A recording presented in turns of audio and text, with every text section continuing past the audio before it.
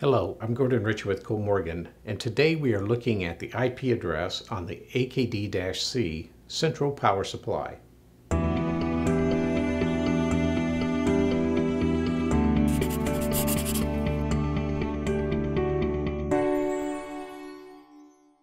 The AKD-C is our connection to the rest of the AKD-N servo system.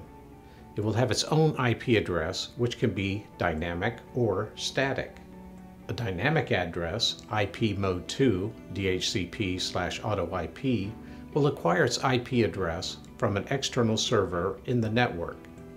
The IP address can be read by pressing B1 on top of the AKD-C.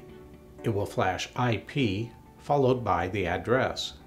If it is not connected to a server, it will flash 0.0.0.0. Once connected to a server, the IP address will be set and displayed.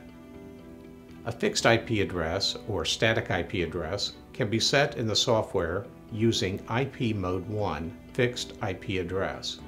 Once you have set your IP address, cycle power for it to take effect.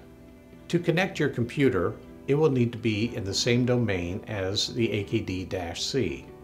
The rotary switch S1 can be used to set an IP address as well.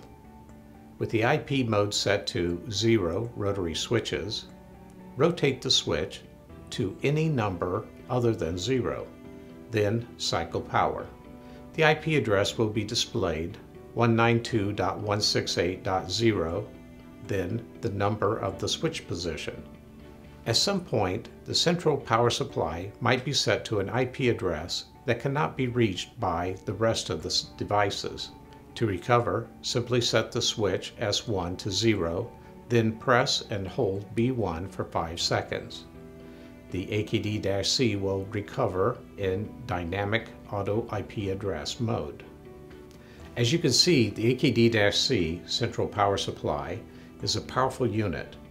I'm Gordon Ritchie for 2 Minutes of Motion. Please join us in our next video.